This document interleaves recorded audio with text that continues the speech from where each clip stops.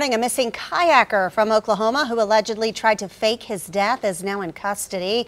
Authorities say Melvin Emde was due in court last month to face child sexual assault charges in North Carolina.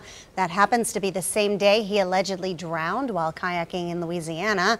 Emde was wearing an ankle monitor using prepaid phones, but he was able to elude detectives for weeks. However, Sunday, a Georgia Highway Patrol officer tried to pull over a motorcyclist who took off but then crashed.